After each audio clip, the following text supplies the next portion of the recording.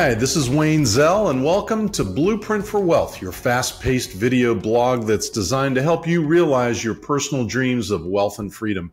And today, I've got a special guest who's an entrepreneur and also a teacher of entrepreneurs, Mr. Paul Neal. Welcome, Paul. Welcome to the show. Hey, Wayne. Thanks for having me. I'm excited about being here today. Good. Thanks for being on. And just a little background on Paul. He's the owner of Vantage Point Commercial Capital. He's a trailblazer in empowering business owners like you, the listener, to create wealth, autonomy, and control by owning your own commercial space. So he's not just an expert in real estate and commercial real estate. He's going to help make a very complex topic accessible and engaging. And he did so in his new book, Unleash Your Business, Unlock Wealth, Autonomy, and Control by Buying Your Building and Firing Your Landlord. And it delves into this whole transformative approach to commercial property ownership. So this is a great topic for all of our listeners and particularly my clients. Tell me a little bit first, Paul, how you got into the whole commercial real estate business, what you've been doing for the last part of your career before you started Vantage Point. Yeah. So I got into real estate finance in 1998, and ironically enough, my background was not finance; it was engineering. And came out of school. Actually, had started a business when I was in school, and I've had like 6 businesses in my career, and about 4 of them are related to real estate. Yeah, I had some really good successes. I had one major blow up with the financial crisis of '08, but then turned around and sold another one a few years later. Did pretty well. So I've seen a lot, experienced a lot, but specifically in real estate and real estate finance. So through my experience of working with business owners and entrepreneurs and being one myself and sort of knowing how they operate, that's sort of my tribe. And I sort of noticed over a period of time, sort of 2 camps, Wayne, those businesses that were successful over the long run, and they were just heads down, focused on growing their business and scaling and doing whatnot, but sort of, living in rented space, lease to lease to lease over time. Right. And then the other group that kind of the same track, but somewhere along the way, they made the decision that they were going to buy a piece of commercial real estate where they could, home up their business, where they could run the business that they're running anyway from their own territory, their own land versus someone else's. And the disparity over the long run in terms of the opportunity and the wealth accumulation for that group, it tended to be they tended to be in a much stronger situation downstream. And so I got fascinated with that, and as I did more and more in that space, I also realized that there's a lot of ignorance out there, and rightfully so, because there's really not one source you can go to. Commercial lending is more like the Wild West versus residential lending, and again, most business people and entrepreneurs are heads down. They're working their business, they're meeting payroll. How can we grow and expand and hire employees and put systems in and all that? And so, the last thing they generally think about is, the space until the lease comes up for renewal, or they're, busting at the seams or whatever. There's some trigger moment, but a lot of times it's too late at that point to engage in an acquisition, and so they just kind of sign again and move on. And so yeah, I've been there myself. I mean, I have my own businesses, and I'm currently leasing the space that I'm in. Although I love the space, if he would sell it to me, I would buy it, but it would be too expensive. But the idea of owning versus renting is a really important concept. So tell us a little bit about the benefits of owning versus renting and why it makes sense for a lot of entrepreneurs to consider this. Yeah. I'm going to do an analogy and kind of start with the idea of, with the question of why do you own the house that you live in? It's a similar kind of an idea. You generally, when you get started in your career, you're probably not going to, go buy a house that the first step you make right out of school or into trade school or whatever. You're going to rent an apartment or lease a space and for 2, 3, 4 years to kind of get your career on track, get your revenue coming in, kind of get your sea legs and all that. But at some point in the process, you're going to make this decision that, hey, I want to buy buy a house to live in. And there are a lot of reasons you do it, right? You can talk about the qualitative reasons. You want to make your spouse or potential spouse happy if you're going to be married because they want to have a home of their own, right? In my case, my wife wanted to plant flowers and that sort of thing. Yeah, me too. Right. But beyond that, you own your own home typically because it's an opportunity for you to sort of get on the equity appreciation train in America. Inflation is one of those things that is never going to go away. In fact, the government likes inflation, a certain amount of inflation, not a lot of inflation. And so real estate generally in the long run will appreciate in value. No one knows the short run, the 1, 2, 3 year cycles of real estate. But generally, if you're in an area, unless it's going south, in a major way, it's going to be worth more in the future. So you kind of struggle to get into that first house. You're making payments. You've got to live somewhere. So instead of paying the tenant or the landlord, you're paying yourself. Every little payment, a little bit of it goes into equity. Your property should appreciate. There's some tax advantages there. And so it puts you in a position that downstream 3, 4, 5 years later, now you've got this asset just by living that you can do something with. And so, and as we know, statistically, the bulk of Americans' wealth as they get older is in the value of their home. And so if they don't have this home to invest in over time, then what does their wealth situation look like after 30, 40 years of working? And so with a business, the concept is the same thing. You wouldn't go out and try to buy your commercial building in the first few years of business. I mean, you're trying to figure things out. You're getting your customers. You're learning your systems, hiring employees, maybe upgrading employees and staff and all that to get to the point where now you've got your sea legs. You've got consistent profitability. You're growing, and you have runway ahead of you that you feel like you're going to be in this for a while. It's not, I'm going to pop out in 2 years and go on to do something else. And so the idea is, okay, now you're stable, you're growing, you've got to house your business somewhere. And I'm going to asterisk by that, Wayne. I'm specifically talking to businesses that have a need for a local presence, right? Right. So whether you have employees or customers or patients or clients coming to a local location, service-oriented type clients. Absolutely. Yeah. Not a sort of a virtual only business where your employees are distributed. It's maybe you're doing something online or whatever, completely not for you, but for those locally based businesses that have that runway ahead. And okay, now you're in a position to do it. And so you should consider it for a lot of the same reasons that you considered buying and you bought your own personal house, the equity appreciation, et cetera, et cetera. So I'm going to play devil's advocate with you for a minute. Yeah. And the one thing that we advise clients on, by the way, is if you're going to buy commercial real estate and you're going to lease it to your business, which is meaning that you're going to own it in a separate entity. Correct. Please, and I'm sure you follow this formula, Paul, do not put the real estate into a corporation, whether it's a C Corp or an S Corp, because of the tax consequences that could hit you down the road unexpectedly. And so there's a strong reason to put it into an LLC and not elect S Corp status. It could be a partnership or a disregarded entity, depending on how it's structured. But for tax reasons, we never recommend putting it into a corporation. We've had to unwind stuff in the past that was done like that, and it creates a big mess. Devil's advocate, commercial real estate today. Would you still be hawking, commercial real estate to a business that's going to lease its own space, or at least part of the space that it might be purchasing? Is the market still there? Are prices aligned with the risks associated with commercial real estate? And the third sort of corollary is, are interest rates too high to afford it? So how do you finance it? And does it make sense to invest in commercial real estate today?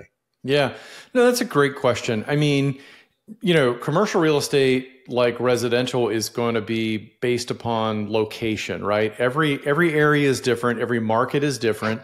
And so in some markets, it doesn't make a lot of sense. In other markets, it does make sense. Interest rates certainly play into the equation because the higher they are, the more expensive it is. Yes. And so there are some factors you have to weigh. And in your specific situation, your entry point into it, it might not make sense today. It might make sense a year from now, 2 years from now, or whatnot, based upon some of those factors. So, we think that, and there's no guarantee, we have no crystal ball, that we're sort of at the peak of the interest rate curve, and we're getting to hit the other side where it'll hopefully moderate a bit over time. The thing about commercial real estate is, there's many different classes and types of commercial real estate. And we hear about, the flight to work from home and everyone, particularly post-COVID, no one wants to go back into the office and whatnot. And, these large Class A office buildings that, are 50% occupied, and, what's the value of those?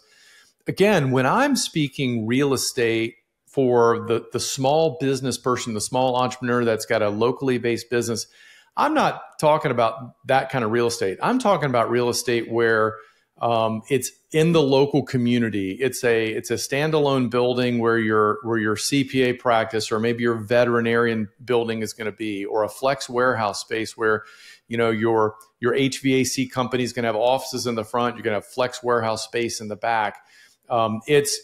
It's these types of spaces that are in high demand in any of the growth areas that you go to today. And again, I would asterisk again, if you live in an area where the population is going down and people are fleeing the area for some reason, and there's a multitude of reasons to flee a lot of areas, quite frankly, then you probably don't want to buy, commercial real estate there. In fact, you might want to consider relocating your business somewhere else, but that's a whole other conversation, right? That's right. But if you've got an inflow of people that, the outlook is good in the long run, then the question you have to ask is, okay, how much am I paying for a lease? What's the opportunity cost of not buying? Because there is an opportunity cost. And the thing is, again, over the long run, most real estate is going to appreciate in value. And so even if you come in at a higher interest rate today, as rates improve, you do have an opportunity to refinance that sometime in the future. Yeah, so that's true. That's true. You're not locked into today's rate necessarily. So let's say I found a piece of real estate. I don't know if it's a standalone building or it's part of a condo complex or something like that, which I had a question on for you, because it seems like you're gravitating towards standalone buildings versus, condo structures or something like that. But we'll get to that in a second. The question is, how long should an owner anticipate holding on to that property to make it worth their while? So there's some point when the appreciation, expected appreciation, it may go up, it may go down, but over time it's supposed to go up. And, paying on the mortgage, if we're, at a 7.5% mortgage today, or 8% mortgage on commercial real estate or higher, that's expensive. And so how long should the owner really contemplate holding on to this property, which will indicate how long the owner needs to stay in the business, or they're going to transition to somebody else and continuing the ability to lease it? So what are your thoughts on that? Yeah, I mean, I always say the general rule of thumb is if you don't plan on being in a space for 3 years or more, then it's probably not a good idea. And that number it's fungible. It will move forward or backwards based upon acquisition price, down payment, because you talk about, depending on how much money you're putting in to get into the building, then again, you have opportunity costs there where you can reinvest that money somewhere else and so forth. And so, we have programs, we have people that will get in with 0% down in an owner user space. Most typically it's 5 to 10% down, but it's not the typical 20 to 25% that you will generally think of when you go talk to your local bank. Okay. And that can make a big difference. Because it's owner occupied, right? Because it's owner occupied. Right. That's right. You're moving your profitable business in there. You're going to be the primary tenant. And the other consideration would be your strategy. So if I'm taking 100% of the space, then my business is responsible for carrying the freight. But if I'm taking, let's say, 51 or 60% of the space, and I'm going to lease out the remaining part, then that's going to significantly defray my mortgage payment. And so my ROI moves a lot closer to, the start point here, and gives me a lot of opportunity. We literally just closed 2-3 weeks ago on a 12,000 square foot steel building warehouse down at the beach in Virginia. And this is a high-end remodeler moving his enterprise. And he's taken 8,000 feet of the space. Wow. And he's got 4,000 feet that he's already got tenants that have signed leases that will occupy when the building is finished. And based on the market rents of that type of space, they're getting what, 2,000 feet each, which is in really high demand. That almost makes the entire mortgage payment on the building. So he's gone from an old space in a not great area to a brand new building in a nice area. And, I think his interest rate's right around 7%. So they're not as crazy as, we hear about today. And again, he'll be able to refinance that in the future, but the tenants are paying the freight. So there's ways to mitigate, that ROI and how long you keep it. And, the other thing is, it might be 3 years from now, your business is busting at the seams again, and you want to move to another building again. Well, then, put a tenant in the building you've got, and then go buy another one.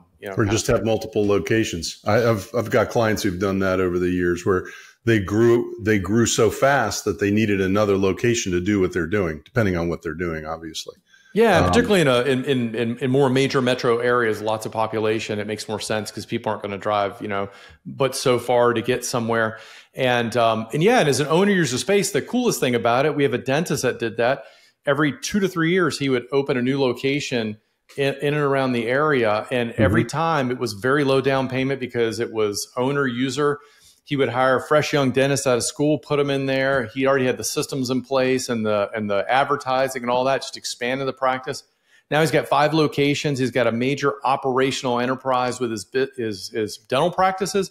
But then he's got this real estate empire that's just growing over time that has just been a really cool strategy to see him roll out. I've done that. We've got a couple of oral surgeons who are doing that right now. And then we've also got I've got a restaurateur in Baltimore that's how he has grown his business. He goes and acquires the location for the restaurant. Fortunately, he's a very successful restaurateur because not all of them are, but he's been very successful. And so he buys the building in which the restaurant's located and then leases it to the restaurant company, if you will. So I think it works out really well. So the time frame you mentioned was, at least 3 years. And that's, when you enter into a lease today, a commercial lease, it's at least 3 years too. The landlords it's interesting. I talked to a lot of real estate brokers, and the landlords seem to be not lowering rents in any way, shape, or form because that will hurt them in the long run. But they are giving a lot of concessions for people to move into spaces. So when you're doing your economic analysis, it's not just a monthly rental payment. It's what are the concessions that the landlord's willing to give you in terms of build out, in terms of free rent. And then you got to compare it to the out-of-pocket costs of operating the property yourself and owning it. And you didn't mention it, but tell us about depreciation in commercial real estate and how that can help the buyer of the property generate some additional benefit. Yeah, well, I'm maybe treading in your territory a little bit here as a CPA, okay. and we always say you need to consult your CPA. Everyone's situation is different, but generally, what we see, there's a couple of areas in the tax world that's beneficial. Depreciation is one where you set up that LLC, real estate holding company, and then you have your operating company that basically signs a lease to your real estate company. And you build in market increases in rent escalations. It's got to be market, but you can charge, legitimate increases. And so as your rent increases on your operating company, that's a deductible expense from your operating income, right? And then now you have revenue coming into your building, but you're depreciating the building itself, and so you're offsetting some of that revenue. And so you're seeing some tax advantages there. We see the 1031 exchange opportunity with a lot of these buildings. Yes, I have. Explain what that is for the listeners. Basically, it's in the tax code. It essentially says that if you have a gain in the value of real estate, it can be residential or commercial. There's a piece of the code if it's that says you can take that gain if you reinvest the gain into other property that's you can get the details, but basically like kind or more expensive or whatever, then you can defer the taxes on that gain. And so you don't get out of paying taxes. Tax basis so that when they go to sell it, there's no capital gains tax. There's no ordinary income tax. There's nothing on it. And that's pretty cool. So I like that as a strategy. Well, and they could have inherited a building or a portfolio of buildings worth millions and millions of dollars that's paid off. So an example of another friend, a client, Kathy, she's an OBGYN, and she sold her practice. Well, about 15 years ago, she bought her building. And about 3 years ago, she sold her practice to a larger medical group, sort of buying up smaller ones. And so they gave her a nice buyout, and then she negotiated working there continually as a physician for the next 3 or 4 years because she wasn't quite ready to retire. And oh, by the way, they're gonna rent, and they are renting the building that she owns now, free and clear, paying her a nice 5-figure revenue stream every single month. That she can do that as long as she wants, or if she wants, she could sell it, or she could do this, pass this building that's now worth I don't know how many $1 million to her 2 kids, downstream, and they've got an amazing, nest egg to start their life. So there's a lot of advantages. One of the other ones too that a lot of people don't think about is as the equity appreciation grows in the property from pay down on the loan and the value, you can borrow money out of that commercial building and you're not paying taxes on it because it's debt now, not a capital gain. That's a very good point. You can borrow against the equity in your own property. Yeah. And you're not using a bank. You're borrowing it from yourself or from the entity that owns it, which is magnificent. It's a magnificent way of accruing, transferring wealth as well. And so we've done that before. In the few minutes we have left, I had one question that deals with commercial real estate, and I'm not sure if you're comfortable answering it, but this was my question. If I had the choice, in Northern Virginia, everything's expensive. The cost of real estate has just skyrocketed, particularly along the Dulles Toll Road, where there's all this massive development going on. And so let's say I'm a dentist or a lawyer or a CPA, and I'm looking for, the right property. There are very few standalone properties that you're going to see around here. And if you do see them, they're in very unusual places that may or may not be conducive to attracting clients and customers. So the option is buy something like that may be sort of off the beaten path, or buy a condo in a bigger building that, was converted, say, from a leased building to condos. What would your advice be to the client? What are the risks of going into a condo building? And, things you have to deal with. Yeah, I'll answer it. Obviously every situation is different, and I'm tracking you because in the areas like Northern Virginia it is more difficult with land and development. We have people buy condos on a regular basis, but I always caution them and footnote this whole idea that when you buy a condo, you're signing up for this whole association, right? You're signing up for you don't have total control at the end of the day. There are things that can come down from the association of assessments and things like that. Right. And so you just have to be a little more leery about that. That might not be a 30-year hold. That might be a 10-year play, and that you use it as a stepping stone or whatnot to get to the next level. So I would definitely look a little deeper and a little harder at that before you pull the trigger. Good advice. Good advice. So we're talking today with Paul Neal, who is an entrepreneur. He's a financial strategist, and he's an author who wrote Unleash Your Business. And Paul, if people want to get a copy of the book, how do they find it? Yeah, absolutely. If they go to my website, ownyourbuildingnow.com, that's ownyourbuildingnow.com. They can get a free copy. You pay shipping like $6-7. We print it and mail it to you, and can have it to you. I just signed up. I just ordered mine. Yeah. Oh, sweet. And the whole thing about it, Wayne, is the idea is business owners, entrepreneurs are super busy. We don't really like to read because we're moving so fast, right?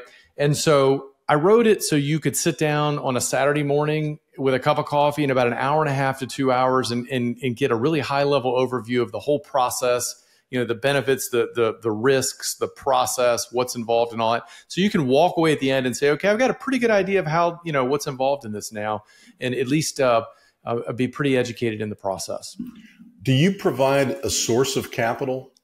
Does your business provide a source of capital for potential buyers? So generally we don't. Most of what we do is the front end sort of preparation. So we're more of a consulting. So we do four things. We investigate, we underwrite, we evaluate, and then if you want, we can help facilitate the transaction. We have funding sources nationally that we work with, really good.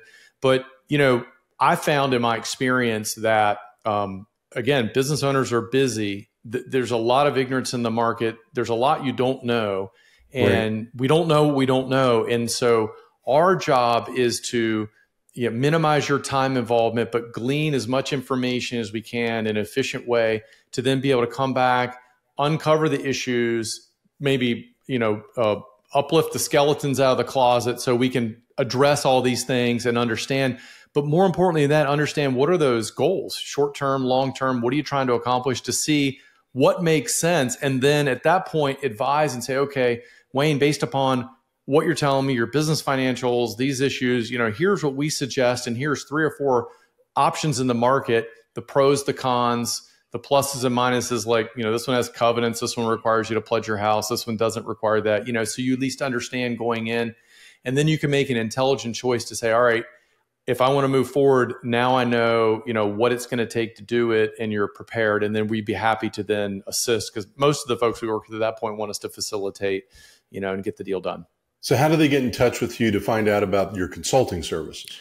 Same thing. If you go to ownyourbuildingnow.com, there's a button. You can schedule a little 20-minute strategy session. We'll have a call, and either myself or one of my team, and just to kind of, check the boxes and see if it's potentially an option for you or not. Good. We've been talking with Paul Neal. Paul, thank you so much for being a special guest on Blueprint for Wealth today. Yeah, Wayne, this is great. I appreciate it. Those are great questions and great dialogue. Good. And I'll look forward to talking to you again about buying my office building soon. So at least sending some clients down your way. Again, thank you, listeners, for listening to Blueprint for Wealth. Tune in next time for another special topic and a special entrepreneur guest. Have a great week.